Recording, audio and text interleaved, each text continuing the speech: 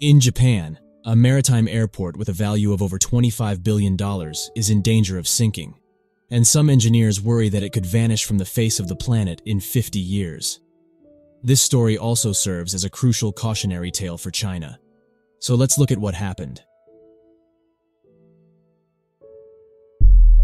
Despite Japan's tiny size and predominantly mountainous and steep terrain, the country's rapid economic development urgently calls for the construction of more airports.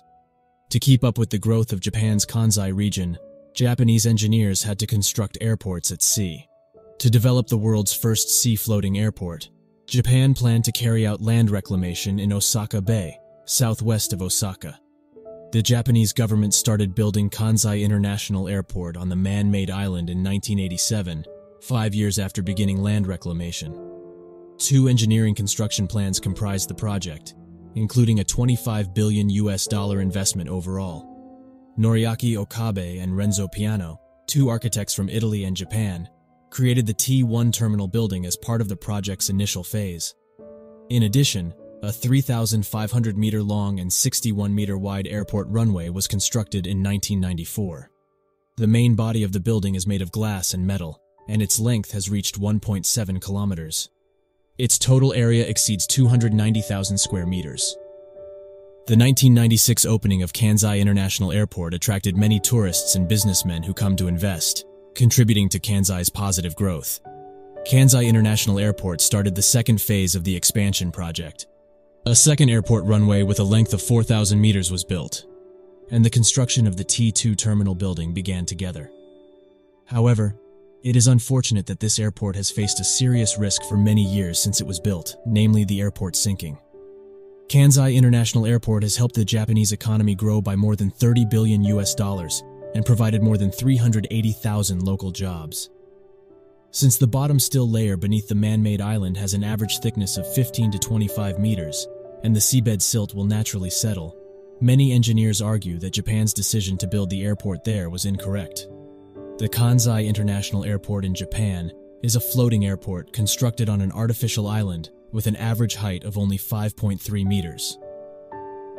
According to research, the seabed silt was compressed and sank, causing the artificial island to sink by more than 30 centimeters in 20 years. Additionally, due to global warming, the rate of sea level rise is also quickening, accelerating the sea level rise rate. For this airport to be maintained, some experts predict that the ground sinking rate will approach 12 meters within 50 years, and the relative speed disparity between the airport's sinking and increasing sea level would reach 30 centimeters each year. The engineers had planned to install 906 columns and jack systems on the base of the airport when the airport was built. When the island sinks, the jack lifts the entire airport and at the same time builds a high wall around the airport to block the seawater to prevent the seawater from pouring into the airport. But as the sea level continues to rise, the high wall around Kansai International Airport is becoming increasingly ineffective. The Japanese government must continue to spend a lot of money maintaining the airport. But despite our best efforts, sea level rise is accelerating, and some engineers in the United States still predict that Japan's Kansai International Airport will sink within the next 50 years. At the same time, this terrible disappearance also served as a friendly warning to China about what is happening in Dalian, which has developed rapidly over the past 20 years into an industrial city with a thriving tour of China, a country whose hills are many. Due to the difficulty in obtaining enough flat land for the construction of the airport to address this issue, the majority of the land has been used for urban development or as arable area. Wait, don't be a stranger. Hit the subscribe button and join our online family. In order to create a piece of land with a size of 21 square kilometers in the sea for the construction of a sea airport, China has decided to invest 26 billion Renminbi and learn from Japan's Kansai International Airport's offshore reclamation construction method. When the airport is finished and operational, it will become the largest sea airport in the world and be able to handle 70 million passengers annually. However, what is odd is that Japan's Kansai Airport is facing the following problems.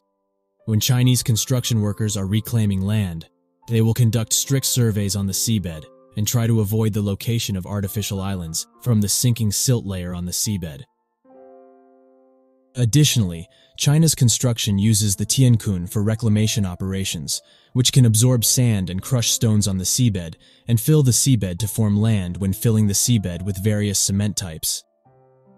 Chinese engineers will work on several tasks, including tamping the ground, draining seawater, and testing the ground on the artificial island, while allowing the artificial island to be used. After determining that the artificial island won't keep sinking, ground-level airport construction will begin, ensuring the project's safety.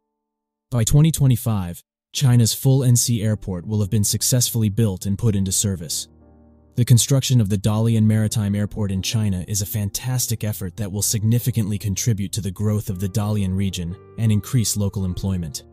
It can be seen that no matter how hard humans try to build a large number of infrastructures at sea, there must be great risks in the future, possibly because maybe with the occurrence of climate change and geological disasters, the Dali and offshore airports built by China use many techniques of sand blowing to fill the sea, to prevent foundation subsidence to ensure the safety of the land reclamation project, which is unprecedented in the world.